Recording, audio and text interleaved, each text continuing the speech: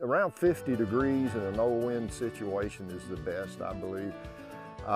Overcast day is going to make it cooler than it normally would. If it's sunny, the better, you know. But what we don't want to do when we go in is disturb them enough. If it's too cool and they're still in a tight cluster, we don't want to disturb them so much that they break the cluster to take care of me that's intruding on them, and they have to put all the energy and effort back into reforming the cluster and heating and doing that again after we've opened it up and stressed them out, and that they used a lot more food that way, and that's not what we're after. We just want to make sure we can do an inspection, get in and out without stressing the bees as much as possible.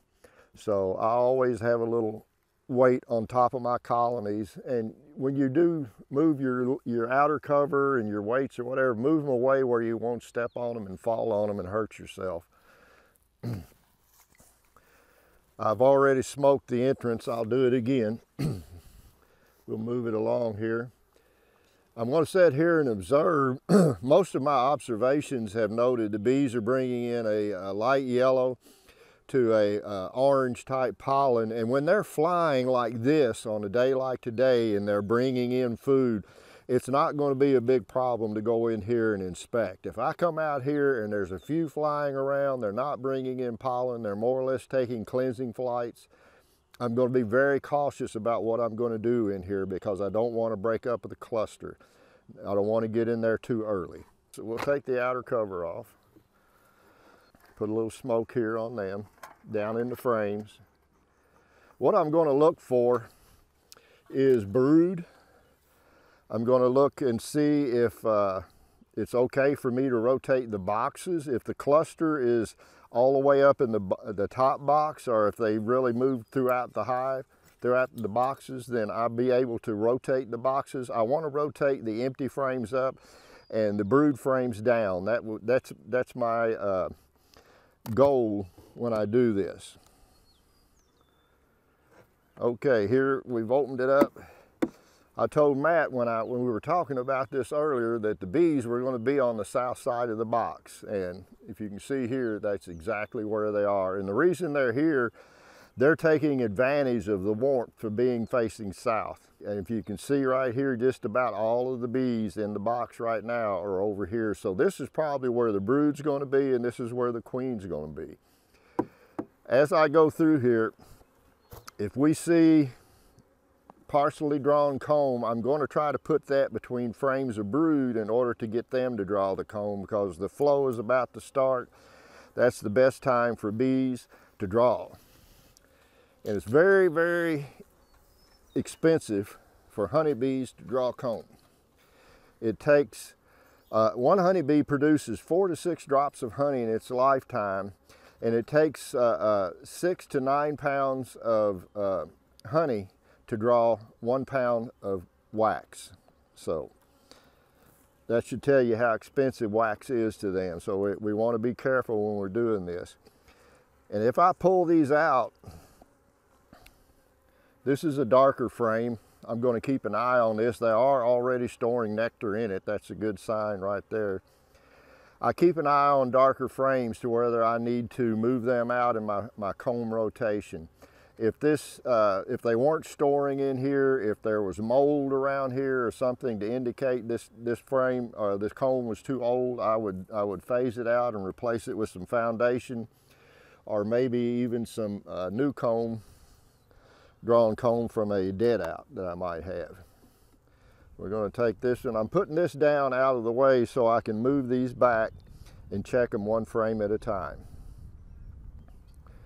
We can see this one here they've started to put nectar in it, and you can see them feeding right here.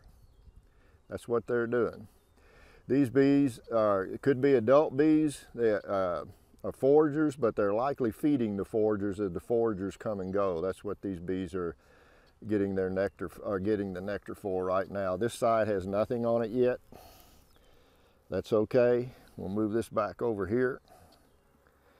And as I'm going through, I'm looking down in here to see how they're looking in the bottom there's quite a few bees down there, which is a good sign. That means the cluster is probably broken and moving around fairly well. Here's a frame that's partially drawn. Around on this side, we're going to look. Once again, the bees could care less about me right now. They're feeding. Out here we have pollen of different colors. There's red, yellow, and most of it has a glisten to it, which means they've already turned it into bee bread. They put an enzyme in there that ferments it, and it makes it last longer. And this looks pretty good. There is some spotted brood around here. I did move these boxes a few weeks ago, so that's probably what this is about. But since this side of this frame is mostly drawn and this one is not, I'm going to turn this side around and face it to where the bees are working. So as the brood area moves this way, we'll have more bees, and they'll draw out this side of this frame. This one is the same way, and you can see as I'm progressing towards the south side here, we're getting more bees, more food is being stored. So we'll put this back in. We're going to look at another one, and I've got a queen catcher here with me. If I come upon the queen, I'm going to put her in here and put her in my pocket so I can take her out, injuring her out of the equation. I don't want to injure her. Just about any time of the year, if you kill the queen, you've got a lot of problems ahead of you replacing her. This frame here now is got more bees and more nectar. It's all nectar. I don't see any pollen, any honey yet. If I shake this, it would likely come out. It's not cured or dried yet. We're going to go all the way to the end, then we're going to go into the bottom box and look down there. Here's another partially drawn, and you can see they're starting to work on this. I don't see any festooning. When bees are drawing comb, and this tells me there's not a major flow on yet. They're finding nectar out there, but when the major flow starts, they'll start festooning and hanging from each other. And that's when they're drawing comb. And these bees on the bottom of the festooning bees will be pulling wax cells out and producing it, pulling them off their abdomens and passing them up to the bees who chew on it and manipulate it and add saliva to it and make wax out of it for the comb. So that's a good sign. There's more on this side. And the way we can tell if the flow is on, this is kind of a off-colored wax. The white wax, the pure white wax, means they have discovered a nectar source.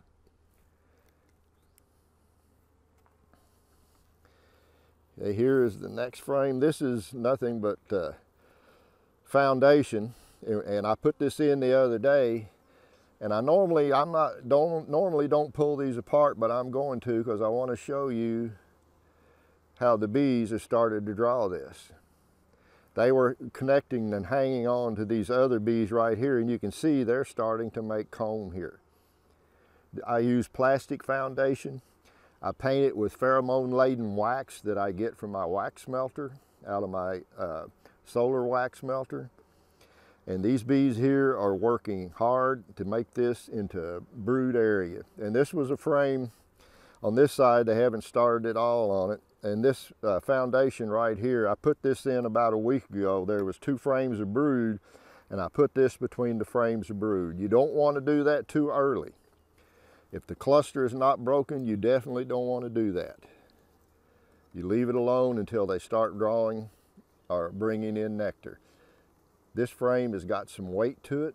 It's got lots of bees on it. Maybe we'll see nectar and brood, which is what we got. We'll look on this side. Oh yeah, look at this. This is all brood. If we're having a problem with congestion and the bees are wanting to start a swarm sequence, they're normally going to build the queen cells down here, the swarm cells. I don't see any yet. And the reason they do that, they build the swarm cells, they want to build it in as middle of the brood area as possible so they can take ideal care of them and keep them temperature regulated. Thermoregulation works best like that. And I look down here and I see lots of bees below it. So likely we've got brood in the bottom box in this area too. We'll find out in a little while. I haven't seen the queen. I wouldn't expect the queen to be here. There's really nothing for her to do here. We do have interspersed backfilling going on. That's not a big deal right now. If this was a couple of weeks from now and I saw this, I would likely see queen cells down here. So I would either have to do a split, make an increase, or take some type of swarm prevention. And I'm going to rearrange some frames above the brood area where we've got open comb where they can move that nectar up there. No queen cells. Oh, here we go. We've got lots of, more likely I'd say the queen is in the box below this area right here. We're going to look down here in a minute, but I'm going to move these bees out of the way. All this larvae in here.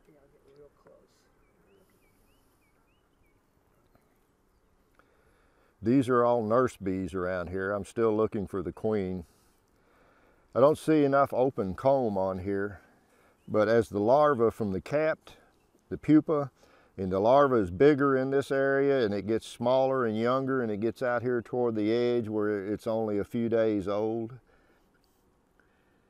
And that's the way the queen will work. She'll lay here in the middle and start working out. And the bees out here, we've got pollen on the outside edge and they'll store pollen and nectar around the brood area to help feed the brood and the nurse bees. This one is got nectar on the outside of it. And in here we've got pollen. And that's common, that's where they like to store pollen. Pollen is the protein for the babies. That's what they need to produce strong brood and good bees. So they'll store pollen close to the brood area. Okay, we're going to put these back, move them back over here, and I'll put the frames back in, and then we're going to take the box off and go into the bottom.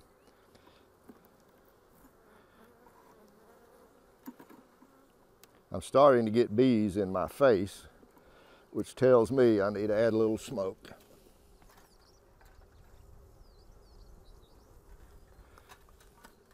I'll tell you what I'm going to do. Since the brood area is expanding and I've got it blocked right there with a frame of foundation and they're drawing it, I'm going to split these two frames of brood right here and put this frame of comb that I took out first in between.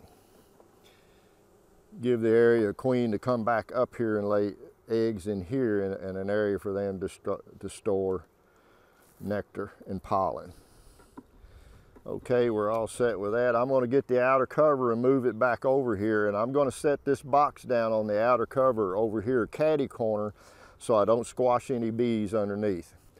I'm going to smoke a little bit here, smoke a little bit down here, and as I break the boxes loose, I'm going to smoke in between.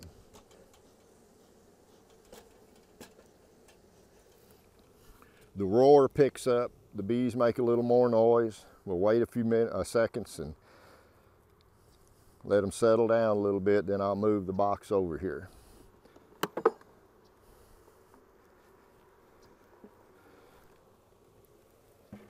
This is burr comb in between. We're going to scrape that off. And the color tells me that they still have not got any nectar. It's a dark, they reused honey that's in here, old food, to build this comb. That's why it's what color it is. Put these over here. I won't leave these laying around. I'll put it over here where I can clean it up when I'm done with the inspection. Even though it's early spring, and bees are not really super protective come early spring, but if you leave comb out that maybe has a little nectar on it, or it can even attract varmints like raccoons and skunks, but if you leave comb out that's got a little nectar on it, some of these other colonies around here will discover this and probably come in here and see if they can take a little nectar out of here. And what will happen is this smaller colony, all the others are quite larger than this one and they've already got honey supers on them. This colony right here could become a food source. And it won't matter while the flow is going on. But once the flow stops, and the dearth hits, it'll become a major food source. And more scout bees and foragers that were out harvesting nectar will take this up as a food source, and they may rob it out completely and kill the queen. It's kind of a snowball situation.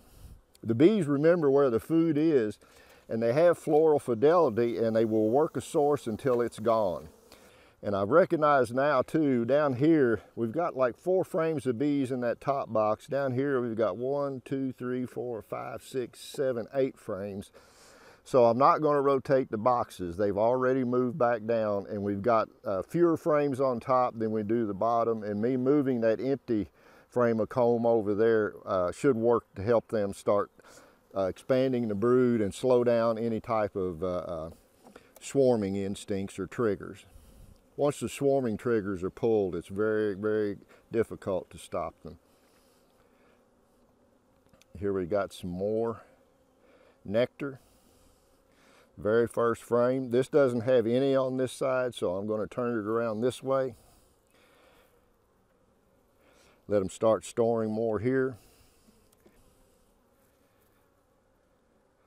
Here's more nectar.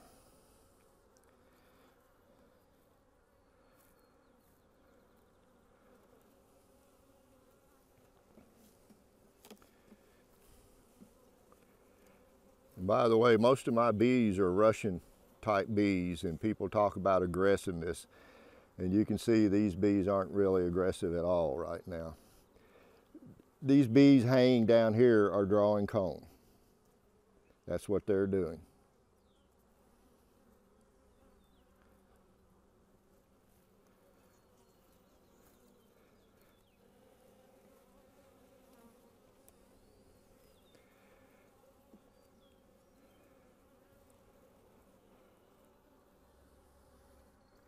We've got starting to get into a brood pattern here.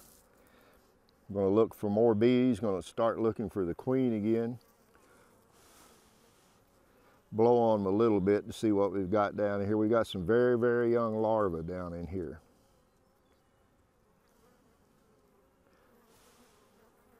It's kind of an overcast. Ah, there's some eggs. Now that looks good. I like seeing eggs because now I'm sure we got a queen. I did a flash treatment a few days ago and I didn't want to have queen issues, and now I'm assured I don't. That was some fresh eggs standing on end. So we're getting closer. Maybe we'll find the queen here.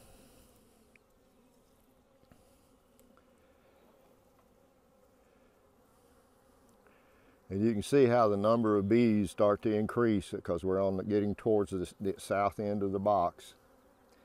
Oh, all kinds of eggs in here. Getting closer. I don't know if this queen is marked or not. Sometimes I mark them, sometimes I don't.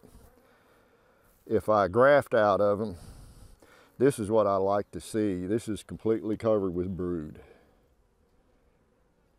And the way we can think about this is one bee covers 3 cells. The body length of one bee covers 3 cells, so as far as adult bees go, when all these bees emerge, this side here will equal like 1.5 sides, or 1.5 frames of bees is what it'll do. So that'll give you an idea of when you need to increase for room and make sure they got enough room. These bees are doing very well. This would be a good colony to mark down and do a split with, actually.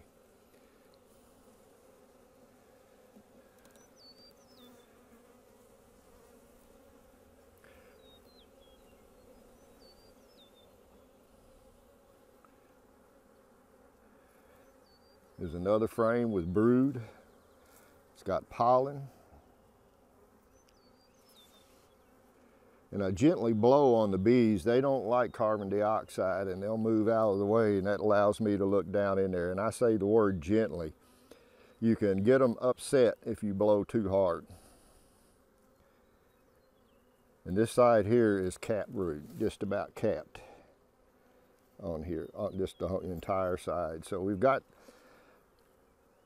several frames of bees that are going to emerge here within a few days, more than likely. It takes 21 days for a worker bee to go from egg to adult, 24 for a drone, and 16 for a queen.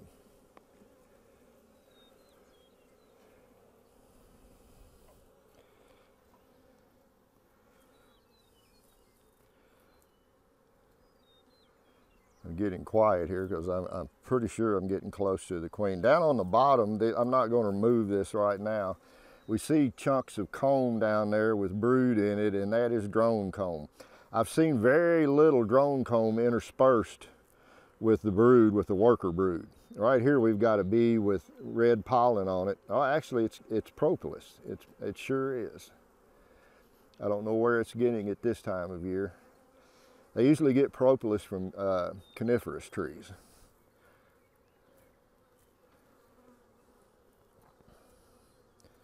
But the queen will lay the drone brood away from the workers set it up so the queen lays the drone brood away from the worker brood. They need a little bit cooler temperature to mature than the worker brood does. Whether I see the queen or not is not going to matter to me today, since I've seen so many eggs. Here's another frame of cap brood. Lots of bees. And I've just made the decision that I'm going to go back this afternoon, because we're having several days of cold weather, and put some honey supers on this colony. Let them start moving the nectar up. And since there's so many bees on here, what I might do before I put the top box back on here, I'm gonna, as I go through, instead of just pushing the frames over, I'm gonna pick them up one at a time and put them back in and look again for the queen. Sometimes when you go through the first time and you've smoked or whatever, she'll get a little leery and she'll play run around. She'll run around from one side of the frame to the other as you look for her. And when you go back through there, if you're really gentle and move things nice and slow, you can spot her. And this is really nice looking representation. This is all brood right here, and out here we've got pollen and pollen, bands of pollen. Then right here on the edge we've got the carbohydrates of nectar. This is what you're looking for. I've seen no disease. All the larvae look just as healthy and shiny and glistening. If your larva is off-colored, and especially the royal jelly down in there, the royal jelly will look white and clear. And that's what you want. If it's got any type of a yellow tint or off color to it, then you might be having a problem. You may have European foul brood. There are other diseases caused in the spring that will cause the larvae to die like that. And the queen's not going to be here. This frame is entirely pollen, both sides, solid pollen. This is what they need to raise their babies. So as we go back through, I'm going to replace them one at a time. Like I said, if I don't see the queen, I'm not worried. It could be there's the entire south wall here is covered with bees. She could be on over there. She does take a break every now and then. She doesn't lay consistently all day long. All the bees will take a break at one time or another. But you see, I'm being gentle with these. I'm moving it out into the space and moving it up slow. I don't want to roll any bees. And when I'm looking down on the bees, if I see the queen, more than likely what I'm going to spot first is her abdomen. It really stands out. Her abdomen is so much bigger than these other bees, and she's always looking for a place to lay another egg if she's not laying an egg. If I didn't see the queen and didn't see eggs, but I saw larvae, I would start looking for queen cells. And that would indicate to me, if I saw queen cells, that they had lost a queen and they're trying to start a new one. About the only option you have this time of year, if you can't find one, and they're normally not ready, even in the south, to replace the queen with, is to let them start one of their own, and hopefully that they'll come back, but it'll really set them back on their honey flow.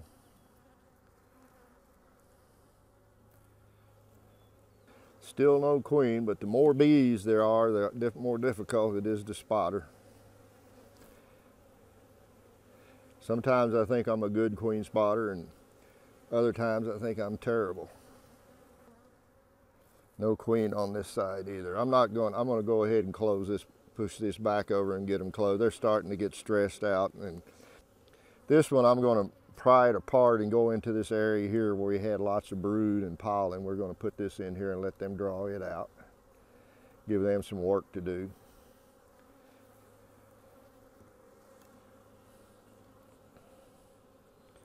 That's one thing that starts the swarm sequence, is bees just kind of hanging around with nothing to do.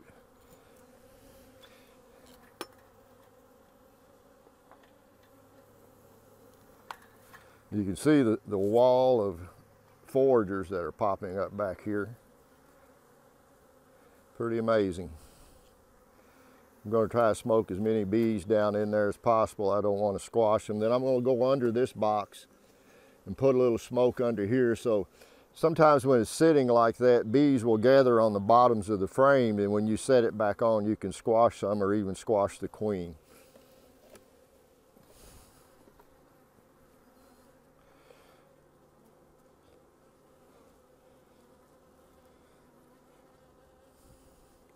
Okay, we didn't have to rotate the brood boxes. I normally do that, some people don't, and the reason I do is because I want as much empty space above the bottom space before I put my honey supers on. And I will come back in after a while and I'm going to put some honey supers on here. Now my honey supers have been pickled for the winter. 2 weeks ago I took them out. I treat them with paradichlorobenzene. Some people put them in a freezer. Any way you do it, you need to get them out and stack them caddy corner and let the air get to them for a week or two. There's rarely wax moths this time of year. You don't really have to worry about that as much. What we'll do next is we're going to find colonies similar to this one that have even more bees in it, and we're going to do making an increase, probably a nuke or two. That's the best way to ease congestion, is to take a nuke box, take 3 frames of brood out of a real strong hive, make sure you don't get the queen, put them in a nuke, put them with some food, have one of the frames of brood with eggs on it so they can start a queen and go from there.